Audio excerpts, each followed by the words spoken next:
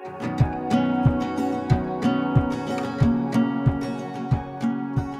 and welcome to the City Steamship Group's first new vessel replacement update series. I'm Sharon and I'm the Marketing and Communications Manager for the group. And today I've got our new vessel replacement project managers, Chris Lingham and Peter Broad, with me. Ahead of Chris and Peter moving out to Vietnam to oversee the build of our two new vessels, we thought we'd catch up and chat about this exciting project. So welcome, Chris and Peter. Thank you for speaking with me today. We're really excited to hear about these new vessels and the progress that's been made to date. So let's talk about the new Scillonian passenger ferry. Can you tell us what difference will passengers feel on board the Scillonian IV compared to the current Scillonian III? And how much more comfortable will the journey be? Hi Sharon, thank you. My name's Chris Lingham. I'm the project manager for the new vessels. Well, essentially the passengers are going to find it's a very comfortable experience travelling to and fro between Penzance and St Mary's.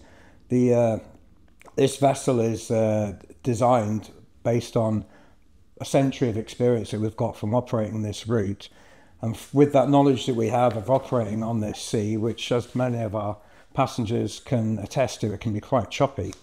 We've designed this vessel to cope with this sea state and minimise the movement of the vessel in these sea conditions. So there's a few technical designs included in the vessel which maximise this sea keeping. In addition to which, the outfitting on board the vessel is to a very high standard with very comfortable seating and accommodations and fixtures and fittings.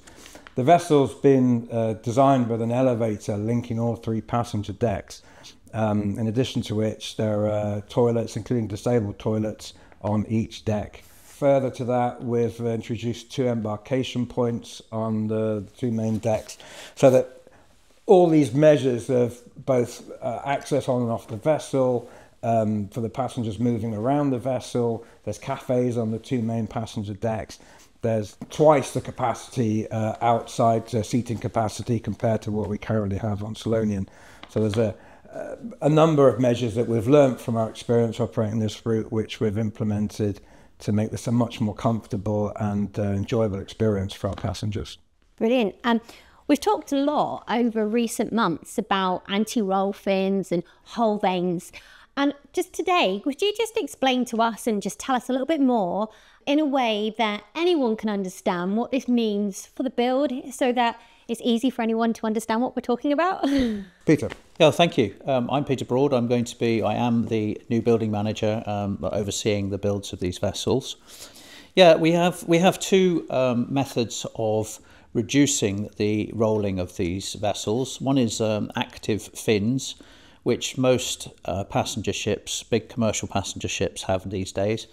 They are active. They're like aeroplane wings, or aerofoils, and they are designed to counteract the rolling motion of the vessel. The ship will roll naturally because of the sea, but these will compensate for the rolling motion very effectively. We're designing this to specifically for this sea route, and they will have a significant damping effect on the current vessel, which is not fitted with those. And we also have the vane, which is a fixed structure on the aft end of the vessel. It has two functions, actually. The primary function is to enhance the performance of the hull, but also in doing so, it actually does provide passive stabilisation. So there are two positively mechanical things which have been built into the hull, as well as optimising the hull form, as Chris said, to be a much modern and cleaner hull design. So two very positive things to enhance the performance of the vessel in the sea areas where we operate. So I guess what we can take away from that is that these new anti-roll fins and the hull vanes is basically going to provide a much smoother journey and a lot less rolling and pitching on the new vessel that you're going to be building for us. Absolutely. Brilliant. That's the plan. Looking to the future and looking at this new build, for both actually, let's talk about the Scillonian and perhaps the freight vessel, or we can take them separately.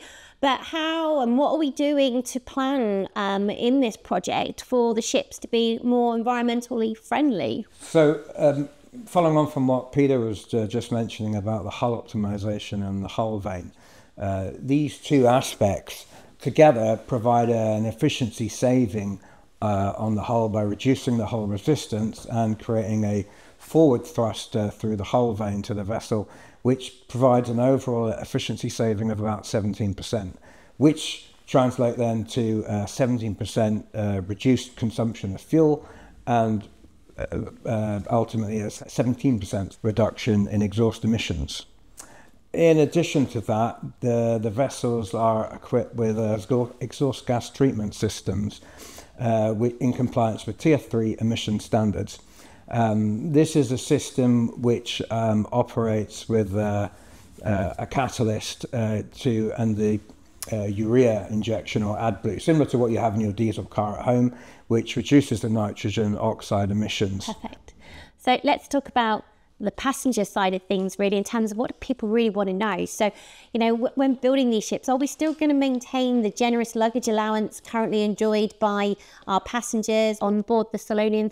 Yes, they will. The current luggage allowance is 25 kilos, which is included within the ticket price. And if customers have larger items such as camping trailers or other heavy equipment, as is typically carried by many of our passengers today, then at the point that they're booking their tickets, they can check in these heavier freight items for an additional fee. Brilliant. We all know that part of the journey on board the Scillonian, people love to sit outside, they love to look at the wildlife. So with this new build, I mean, you touched upon outdoor seating. How much more additional outdoor seating will there be? Is there going to be bigger windows for people to enjoy the views from the vessel? Perhaps Peter, one for you. Very much so. Yes, we're really working on the detailed design now, and even the side windows in the lower passenger areas certainly will be very large for all of the seating areas, making them much lighter and brighter as well. So certainly we'll be able to see the coastline as we're passing the end of Land's End and crossing over to the Scillies.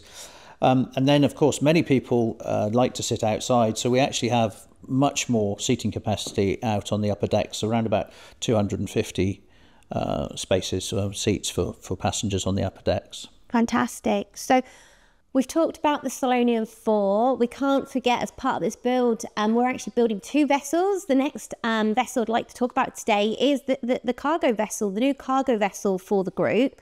I'm just wondering, will the new freight ship run to the same schedule as our current GRI? And what are the benefits in regards to increased cargo capacity? What will that ship bring for that service?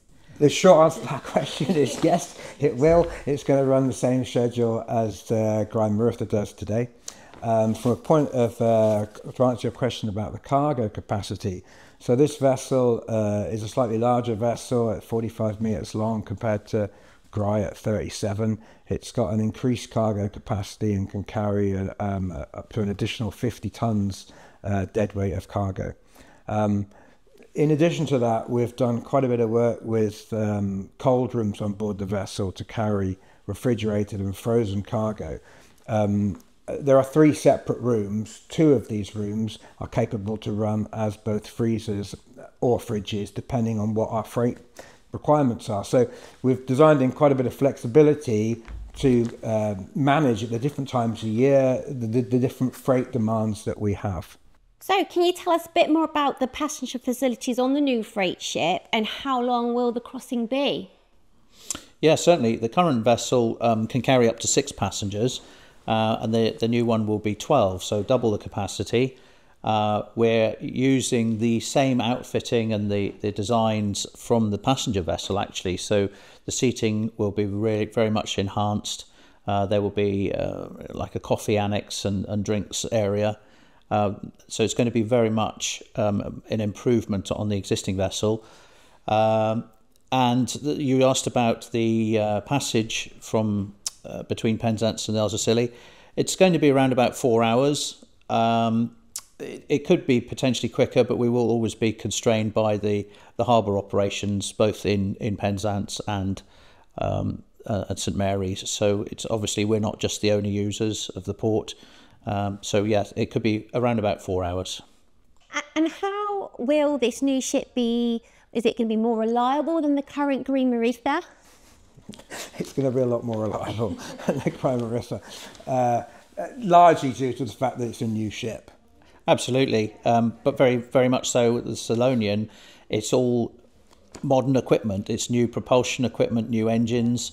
Obviously, all the navigation equipment's new. The cargo handling equipment's going to be new. The refrigeration equipment is probably, much more robust and giving us more capacity. And it's going to be a new ship and more than not a 40-year-old ship. So absolutely, it will be more reliable. Yes. A problem we experience currently with our vessels is because of their age, a lot of the machinery and equipment is obsolete. So finding service engineers that are actually still alive and machinery and parts that are available can be very challenging. So with these new vessels and their new equipment, it's much easier to work with the manufacturers and suppliers and get the support that we need. Chris, you mentioned about the environmental friendly elements of the vessels that we're building. Is there any other elements that we've forgotten to speak about today? Yes, there's a couple of extra points actually. The passenger vessel is designed as a hybrid vessel.